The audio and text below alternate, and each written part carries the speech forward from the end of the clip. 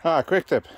These buckets are invaluable at the construction site for anything from mixing stuff to tools to anything you want.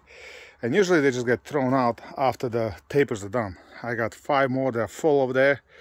The taper's probably gonna take them back.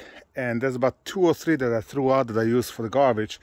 But the rest of them, basically what I did, I filled them up with the water like this. I'm gonna try to get them level. I'm gonna redo this one. Fill them up all the way to the top and just let it sit. The water will do all the work. All you gotta do is get a sponge, give it a quick rinse, and you got the buckets that you can use for pretty much anything. Hell, you can sell them at $5 a piece.